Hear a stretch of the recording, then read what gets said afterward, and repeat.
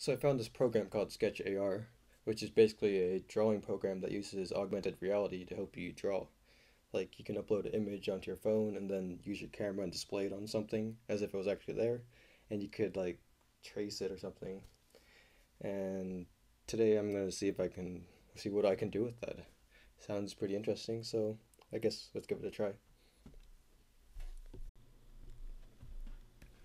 So I've got this deer OC over here that I'm drawing. This is the image that I'm going to be using on SketchAR to project onto some paper and try to redraw it only using SketchAR. Because I guess that's the point of SketchAR, to use augmented reality to draw things. So I guess that's what I'm going to do. But anyways, here's just a speed draw of me drawing that deer. Enjoy. So now that the drawing is complete, it's time to transfer this over to SketchAR, the mobile app on the phone, and see if I can do anything with it. So once you're in the app, you can just upload a picture, and it automatically makes it just two colors, so it's easy to trace. Just makes it an outline, basically.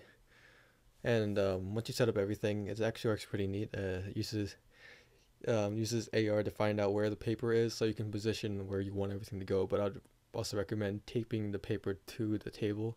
I learned the hard way that if you don't do that, you're going to get the paper to move everywhere and just completely mess up the drawing. And then I found drawing this to be pretty difficult because you have to be looking through the phone, otherwise you can't see what you're supposed to be drawing. And I just kind of thought that was a pretty big downside, because it's pretty hard to look through your phone while drawing, trying to coordinate the two, and it's not something very pleasant. But maybe if you had like a VR headset or something, you could put it into there and be able to draw freely if you want to make some big drawing. I think that's something you can do, but if not, that's something you should be able to do, because that makes sense and would be so much easier than drawing like that.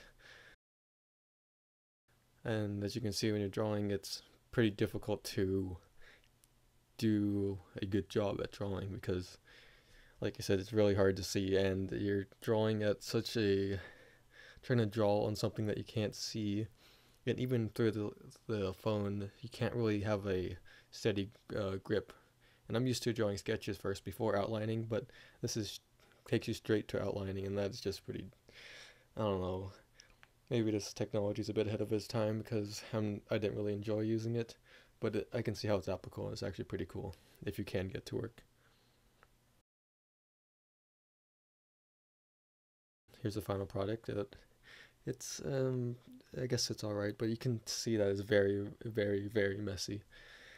It's just not a very easy thing to draw with as of now. I guess maybe it'll get better in the future, but for now, it's just something it's alright.